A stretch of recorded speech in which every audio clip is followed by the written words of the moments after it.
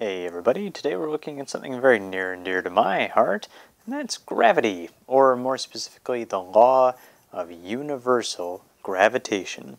This is one of Newton's laws, not one of the three laws of motion, but a separate law. You might be familiar with the story of the apple falling on his head and have some idea that Newton said, the apple falls, gravity. Well, actually there's a little bit more to it. Let's dig in. At this point, we're pretty used to the idea that gravity is the force that pulls an object down toward the surface of the Earth. And maybe we've even wrapped our head around the idea that there's a third law paired to that, and we're actually pulling the Earth up toward the object as well. That's a little bit tricky, but even so, I think maybe we're about to that point. But we're still thinking very Earth-centrically here. Gravity is the force down toward the center of the Earth. Well, it's really much broader than that. Instead, we can say that gravity is a force that exists between two objects, and it doesn't much matter what the objects are. If they have mass, which is everything has mass. If they have mass, then there is a gravitational attraction between them. Now, we notice that attraction for some objects, and we don't notice it for others. So there are obviously some factors that determine how big a force that is. For example, we're all attracted to other people through this gravitational force, or maybe other ways too, but through the gravitational force certainly. But we don't get flung across the room toward another person. We don't fall toward them like we fall toward the ground if we trip. Well, why is that? People are much, much smaller than the Earth, much less massive. And so we get this idea that the mass of our two objects is important in determining the force of gravity. Now, there are very, very massive objects out there, much more massive than the sun, than the Earth, like the sun, which is more massive than the Earth, but we don't get pulled toward them nearly as strong as we get pulled toward the Earth. Think about all the stars and black holes that are out there. How come those don't pull us right off the surface of the Earth? Well, that has to do with our distance from those objects, and the distance between objects I'm going to call r. So the bigger the distance between objects is, the smaller the gravitational force.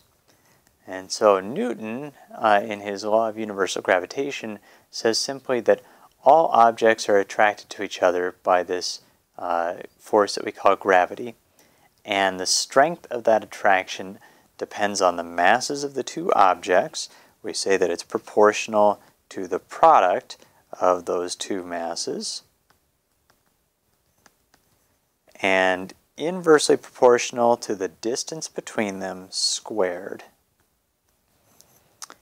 And there is what we call a constant of proportionality, just a coefficient that goes out in front of this. Since it's gravity we're dealing with, we use a g on this one.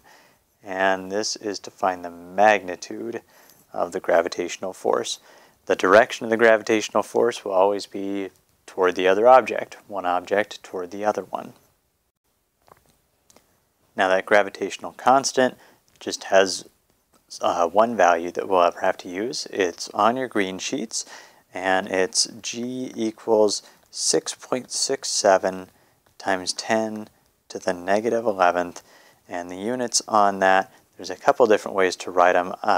My preferred units on this would be Newton meters squared. Newton meters squared per kilogram squared. Your green sheet actually has different units than that, but they are equivalent here. I like Newton meters squared per kilogram squared because it's easy to see where everything gets canceled. I'm going to have my distance in meters, and so when that gets squared, that'll cancel with these meters squared. I'll have these two masses in kilograms, so kilograms times kilograms gives me kilograms squared, divided by kilograms squared, and I'm left just with newtons for my gravitational force. Now technically this equation is for what we would call point masses, the distance between point masses and the gravitational force between point masses. The idea here is if we could concentrate the mass of some object at a single point, this equation would give us that relationship, would give us that force between those two masses. Now, real objects don't have their mass concentrated at one point. They have it spread out through space.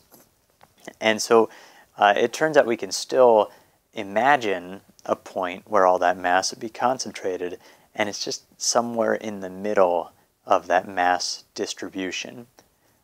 For symmetrical objects, spherically symmetrical objects like the Earth, or certain other shapes like a cube or a rectangular prism, this point where we can think of the mass being is just going to be right at the very center of the object. And so when we look at this value for r, we're actually measuring not the distance from surface to surface, but from center to center. So r is the distance between centers of objects, m is the mass of the two objects, g is the gravitational constant, the universal gravitational constant. So as long as you stay within this universe, then you can keep using that number. Next time you travel to a different universe, you'll have to look up one on one of their green sheets to see what their gravitational constant is. But here, it's always the same number. So let's try a problem involving the law of universal gravitation. So let's look at a person standing on the surface of the Earth. We want to find the force of gravity that exists between the person and the Earth.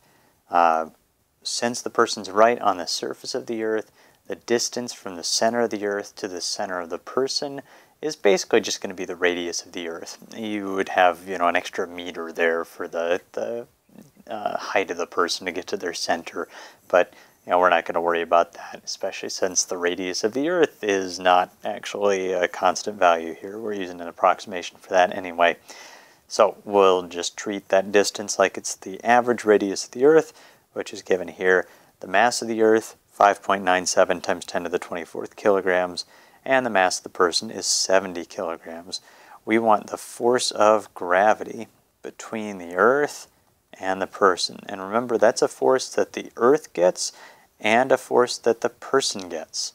They both experience the same size force in opposite directions due to that interaction.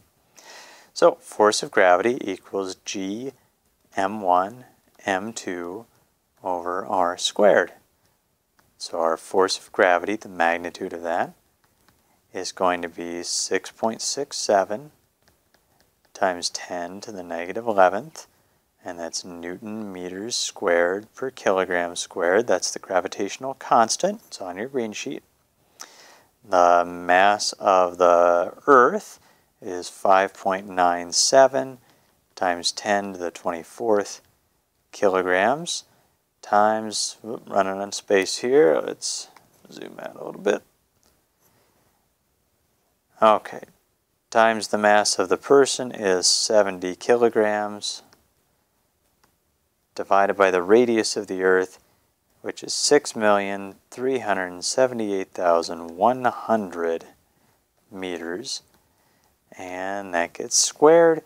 And when I punch that into my calculator, I get a gravitational force between the person and the Earth of about 685 newtons. Now, just out of curiosity, let's say we didn't know the mass of the person. What would we get as a result there?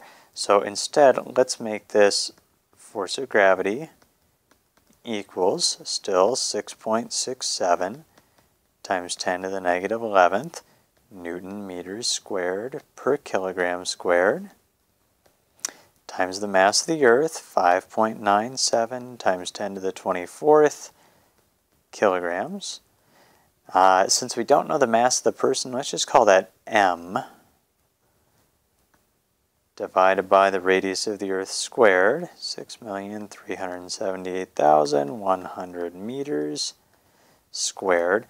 And when I put that into my calculator, I get a result of force of gravity equals, let's see, that's going to be 9.8 The units on that, I'll have, let's see, kilograms will cancel with 1 factor of kilograms will cancel with 1 factor of kilograms there. My meters squared cancel with my meters squared there. I'm left with newtons per kilogram, and I know that newtons is the same as kilogram meters per second squared. Divided by kilogram is just meters per second squared, and that's times my mass, m. Or, maybe more familiar, the magnitude of the force of gravity equals mg. Neat how that works out, isn't it?